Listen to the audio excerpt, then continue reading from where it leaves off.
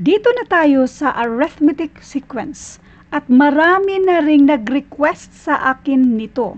Although marami na tayong na-upload with regards sa number series, focus lang tayo dito sa arithmetic sequence. Lahat ng arithmetic sequence, by the way, ay pwede sa number series na problem or yung mga exam with regards sa number series. Pero hindi lahat ng number series ay arithmetic sequence. Anyway, nasa module pa rin ito, kaya hindi natin i-mention kung kanino galing. Para sa mga first time sa channel ko, I am not a math teacher. Isa lang po akong ordinaryong nurse na gustong i-share ang kaunti kong talento when it comes to mathematics. I super love math, kaya i-share ko sa inyo the simplest way to solve math problems. Kaya isipin nyo na lang, parang si ate, nanay, or someone na handang tulungan kayo. Ang dami kong sinabi. Pero isa lang ang sigurado ako, I can never please everybody. Pero gusto kong malaman nyo, ginagawa ko ang videong ito with all my heart na sana meron kayong matutunan dito. Sa video ito, sagutan natin lahat ito, tapos abangan ang next na video kasi sagutan din natin itong part B and part C. Laging tandaan, huwag yung kukopya ka lang dito dahil yun yung assignment mo. Pakinggan kung paano nga ba ito isolve. Para sa actual na exam, alam mo na kung paano ito isolve. When it comes to arithmetic sequence, sulat natin. When it comes to this arithmetic sequence, mas madali ito kumpara yung tinatawag nating number series. Sa number series kasi, iba-iba yung pattern doon. At yun yung huhulaan mo para makuha mo yung next na numbers or kung letters man yung nakalagay, kung ano yung next na letra. Unlike dito sa arithmetic sequence. What is arithmetic sequence? It is a sequence of numbers such that the difference of any two successive members of the sequence is constant. Sulat natin. Constant yung difference sa next na number, yung successive numbers nila. In other words, lahat ng arithmetic sequence ay pwede sa number series. Pero hindi lahat ng number series ay pwede sa arithmetic sequence. Kasi ang arithmetic sequence, mayroon silang constant na difference sa kasunod na number. Now, let's do this part A. Determine whether the sequence is arithmetic or not. If it is, find the common difference in the next three terms. Number 1. This is 2, 5, 8, 11. Kunin natin yung difference sa kasunod. 5 minus 2, and that is 3. So, 2 plus 3 is equals to 5. 8 minus 5, and that is 3. In other words, nag-add ka ng 3 sa 5 para maging 8. At constant siyang nag-add ng 3 para maging 11. Therefore, itong number 1 ay arithmetic sequence. So, arithmetic sequence siya. Ilagay na lang natin. Tick. Yes, bali. Arithmetic sequence. Now, if it is arithmetic sequence, find the common difference. And the common difference ay 3. And the next 3 terms. Mas madali siya. Yung next 3 terms lang ay plus 3, this is 14. Plus 3, this is 17. Plus 3, this is 20. So, mas madali na siya. Ngayon, what if hindi siya the next 3 terms? Bali, yung next ika-15th nito. Ito ay 1, 2, 3, 4. Ika-15 or ika-20. So, kailangan natin yung formula. Now, itong formula na ito, na meron din nag-comment na ma'am, pakishare naman na gamitin yung mismong formula. Ngayon, ito ang i-memorize mo.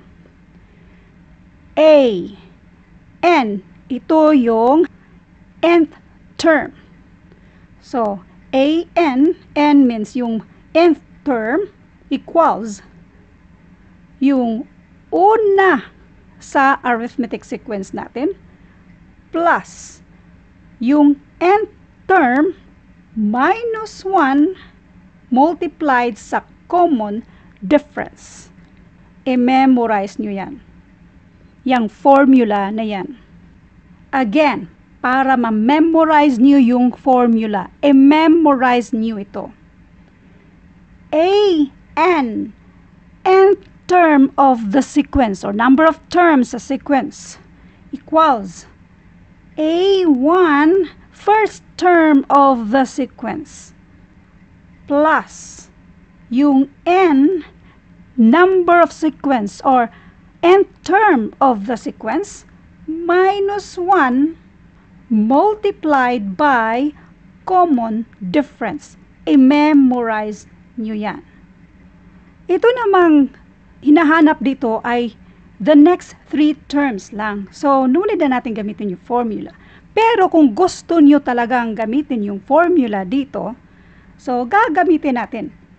Yung n natin is 1, 2, 3, 4, 5. Pang-5. Kasi ito yung wala bale. 5 is equals to. Yung first natin ay 2 plus yung 5 kasi nga yun yung next na hahanapin natin. Minus 1. Common difference ay 3. Then, isolve natin yung nasa loob ng parenthesis. 5 minus 1, that is 4 times 3. Multiplication first. 4 times 3 equals 12. Now, 2 plus 12, and that is 14.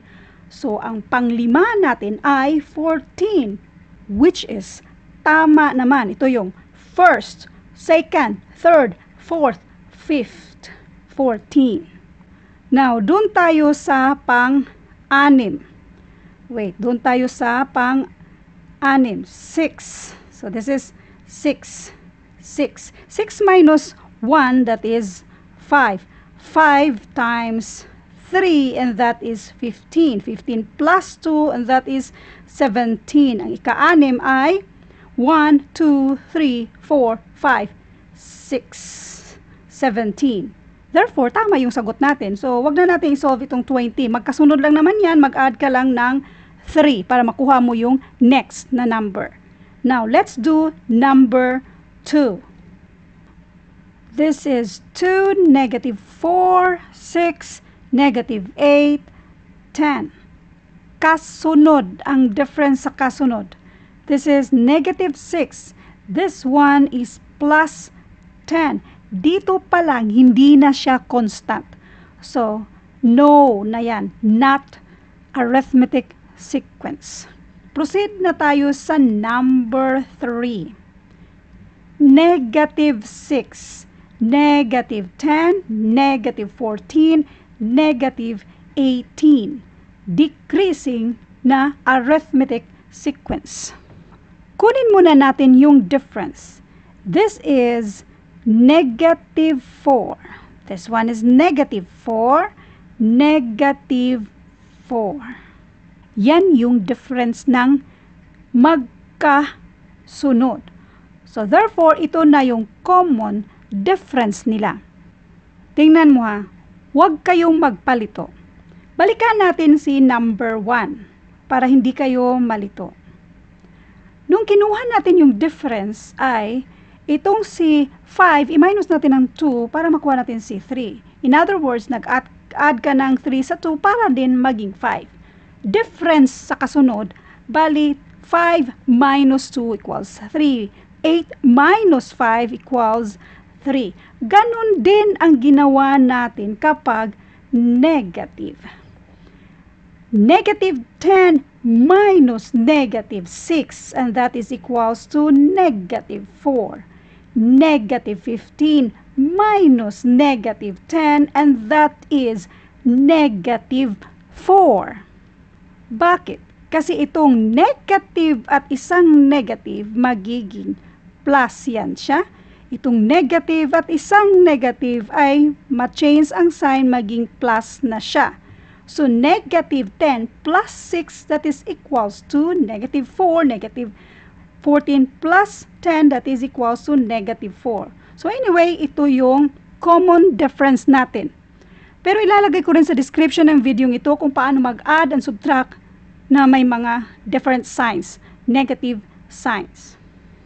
So, therefore, itong number 3 ay arithmetic sequence. Next, dito na tayo sa the next 3 terms dito.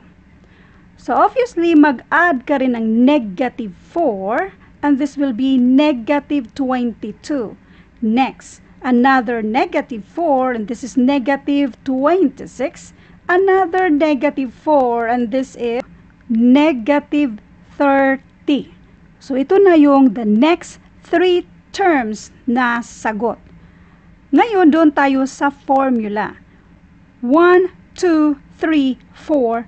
Ang 5th term ang hanapin natin.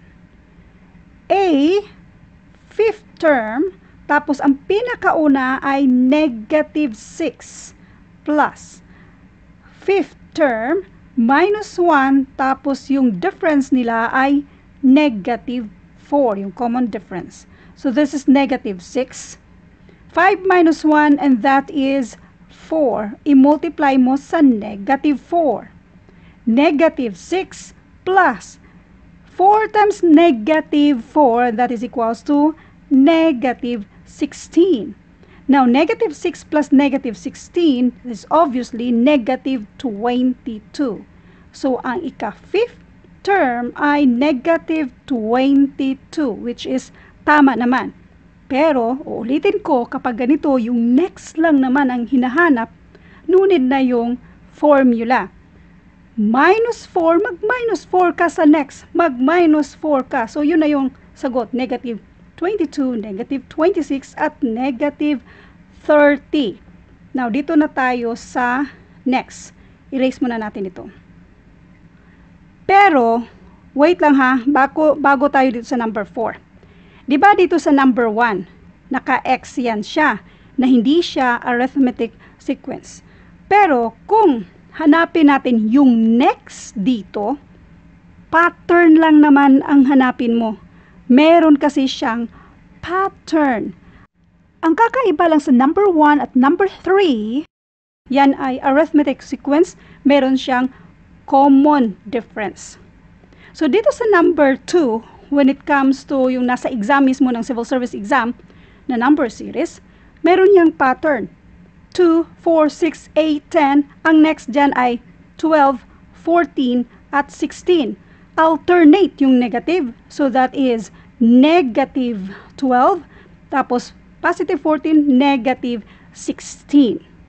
Sinishare ko lang sa inyo kasi para ito sa magtitake ng civil service exam na ang videong ito ay hindi lang nakafocus sa mismong pagsagot ng module, kundi sa mga future na exams ninyo.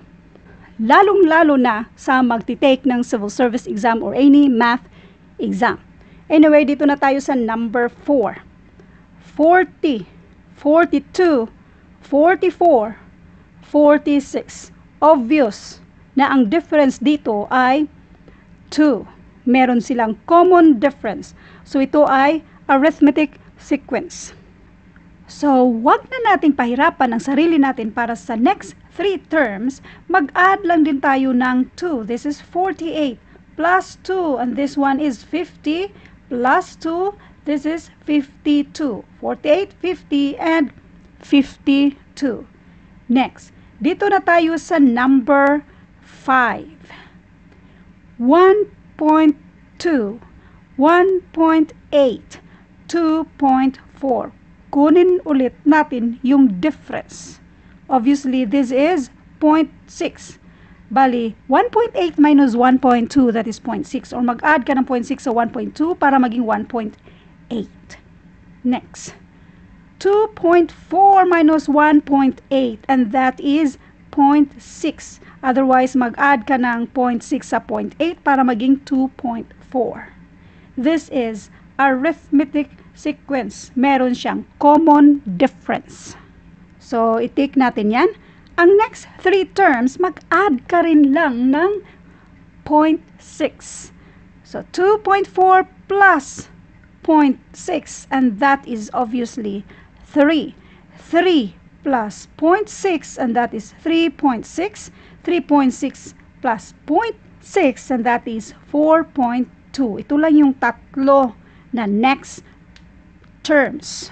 Next, number 6. Sa number 6, 1, 5, 9, 13. Obvious ulit na ang difference ay 4. So, meron siyang common difference. So, ito ay arithmetic sequence. Ano ulit yung arithmetic sequence? Arithmetic sequence is a list of numbers with a definite pattern. If you take any number in the sequence, then subtract it by the previous one, and the result is always the same or constant. Katulad nito, lahat sila 4 yung difference. Then it is arithmetic sequence. Thank you for watching at abangan ang next na video with regards sa, ano ba to? Basahin nga natin ito. Find the term indicated in each of the following arithmetic sequence. Dito natin magagamit yung formula. Tapos, isolve din natin si letter C.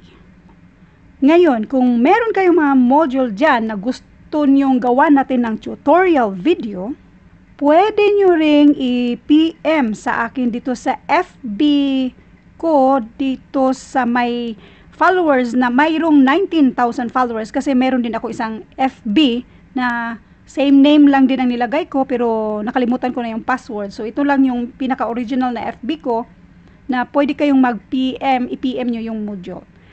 Otherwise, pwede rin kayong pumunta dito sa Philippine Civil Service Review for All na FB group natin, kasi marami din tayong mga members na haping sagutan yung mga tanong ninyo. At isa pa, lagi ako nakatambay sa grupong ito.